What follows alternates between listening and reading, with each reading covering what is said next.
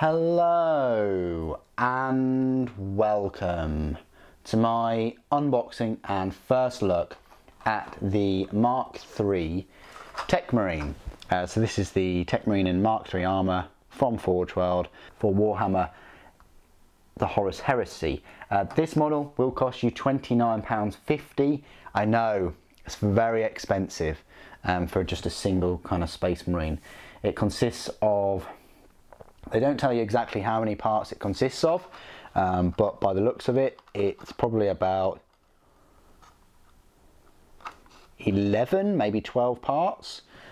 We'll count them up, but that's what the box looks like. Bit of a shame that they haven't really taken a picture of it and put it on there, but that's just what Forge World boxes look like. Yeah, it's one of these. So will we get a plastic Techmarine in Mark VI? I mean, that would be pretty good. Wouldn't it be awesome if they did you know, give us all troop choices and HQ choices and things in the Mark VI. I mean, Mark VI isn't my favourite. Mark III is, obviously, but it would be good if we had plastic versions of the units in the Liber books. So there's your 32mm base, I think it is. There's your box, and this is the Mark III Techmarine armour. Really like this model and the armour. Shame you don't get a helmeted head.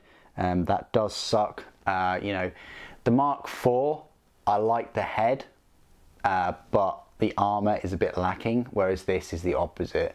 So if you've got a good head anywhere for Techmarines, I mean, look at that detail in there, all the cabling and things, that's lovely. Then I suppose you could put that on here. I'm just not a big fan of this helmetless Techmarine. I think Techmarines work better with helmets on. But yeah, you got this awesome power plant and servo arm that attaches to it. There's the bolter. I think it's just a bolter, not a bolt pistol. There's the head I'm banging on about. It's not amazing. I might keep it on there, but if they did a really cool iron armor helmet for the Techmarine, I'd pick that up. But this is the axe. One of the reasons why I got it, I really like that axe. Very bespoke.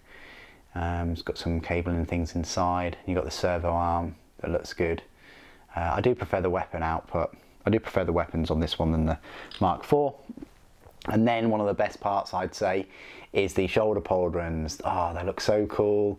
Lots of detail. There's cutouts, rivets, layered armour. You've got this skull on there. You've got the arms as well with the iron armour and the cabling and the little computer on the van brace, I think it is.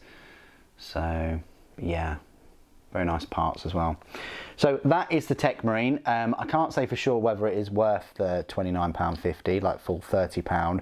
I'd probably price this one at £22 or so, or maybe push 23.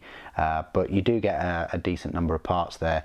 I think it would have been improved if they had a different weapon option, like a hammer, as well as that axe, and a helmet version as well. So, you know, possibly if you wanted to swap it, or a different range weapon, then you could pick up another one. And because as it stands, the Apothecarian detachment and these Techmarines, they just, yeah, they don't really suit duplicates at the moment, which is, yeah, it's a shame, because you want to get more than one of them all. Anyway, that is the Techmarine in Mark III armour. What do you guys think? Please do put your thoughts and opinions down in the comments below, as always. It'd be great to hear from you. Thank you ever so much for joining me today. Thank you for watching. The Emperor protects.